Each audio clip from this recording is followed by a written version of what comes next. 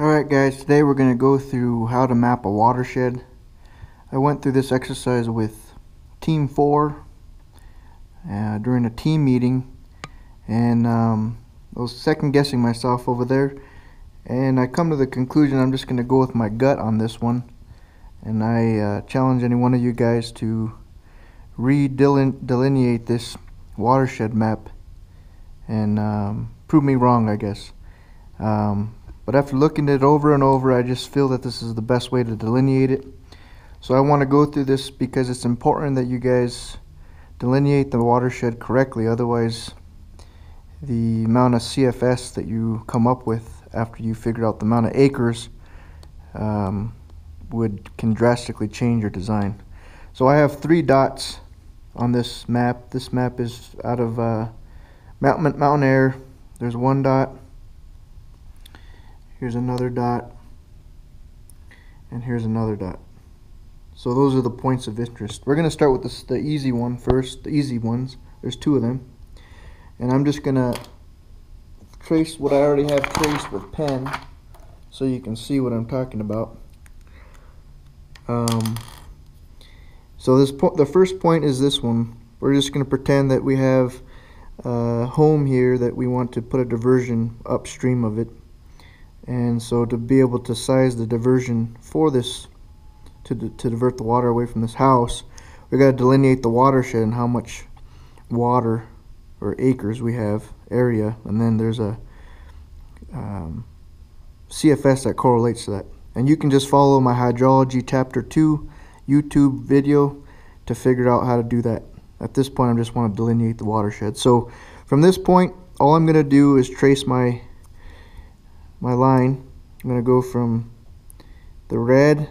I'm not going to go perpendicular. So perpendicular is just, there's the contour, going perpendicular to it. Everywhere there's a contour, I'm going to go perpendicular. So up here, perpendicular. There's a little nub right here, and a little knoll, perpendicular all the way. And then I get to the top of the watershed, and then there's another little knoll. Once again, just going perpendicular to all the contours. And then now we're coming back down the drainage, all perpendicular. Hope that makes sense. I'm just gonna explain it a little bit better. So this contour is going like this. My line is gonna go perpendicular to it, all the way till I'm down here. So there's the first watershed. And if you want to figure out that acreage, all you got to do is go on ArcMap, delineate the same thing with your line tool, and then click the polygon that's created out of that, and then you'll be able to figure out the amount of acres. So we'll go do the other one. This is the other easy one.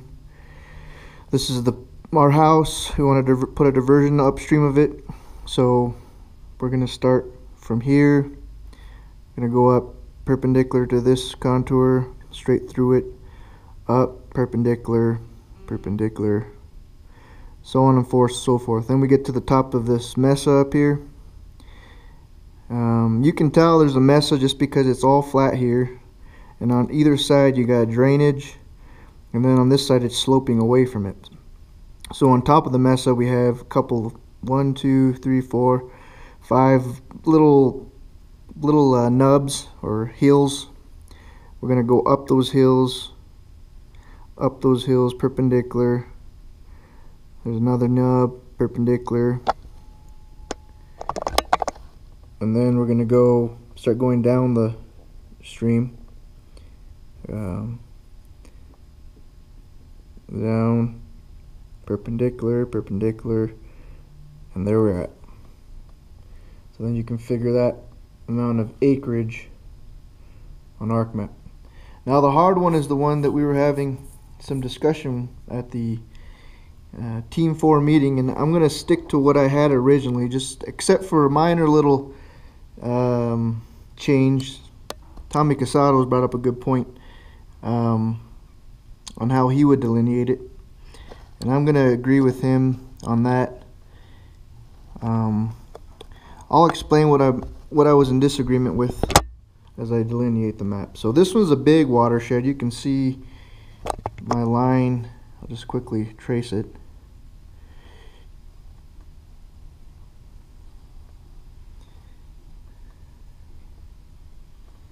Much bigger than the other ones. So starting from the point of interest, or the house that needs a diversion built upstream of it, we're just going to go perpendicular to all the contours. You can just see how I went perpendicular.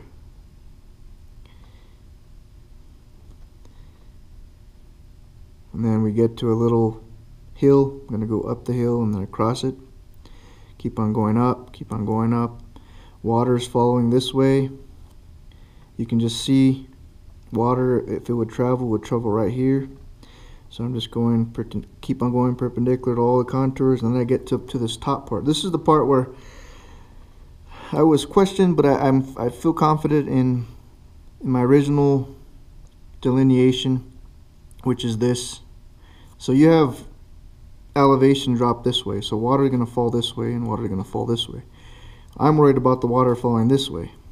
So originally we were thinking that maybe we had the topog map would have to go this way, or the delineation, but it was due to the fact that we had some poor maps in my printout for Team 4 that we were a little bit confused. But I'm going to stick to my guns on this one, and we're going to go across. This is basically the top part of a little mesa, and then we're going to go down into a little saddle right here, and finally we're going to go up.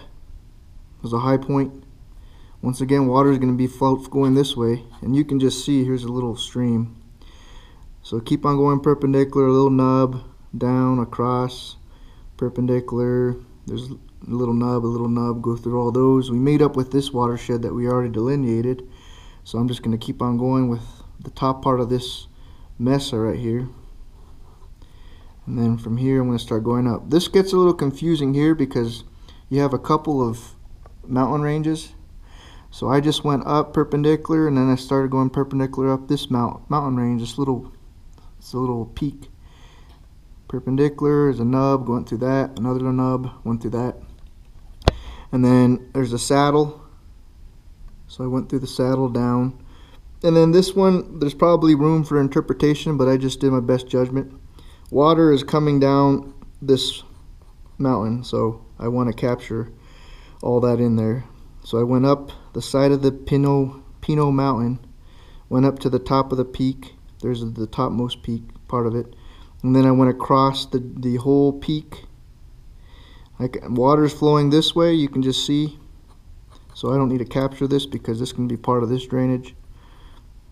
And then I'm going to go across the range, another little saddle, and then there's another little nub. I'm going to go up that nub perpendicular, go across it, another saddle, up the nub, and then start my way down the drainage perpendicular. And this is where Tommy Casados pointed out that it'd probably be best to go through here.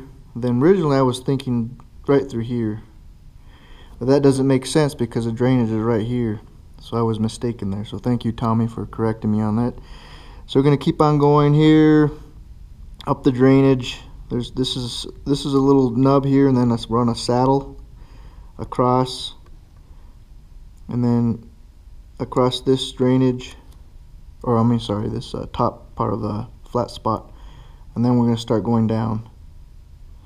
Now if I were to follow water from this point, you can just see that it's going to fall down here into this drainage. We're not worried about this drainage. We're worried about this point over here. So that's why I kept going and capturing this drainage over here. And then we want to cross a little mesa.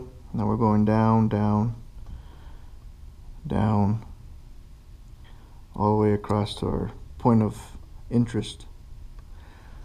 So some of you might say, well, how come you didn't capture this area right here? Well, our point is on this drainage, not on this drainage. If I had moved this right here, let's just say I had a dot right here instead, then I'd have to capture all of this right here, perpendicular, perpendicular.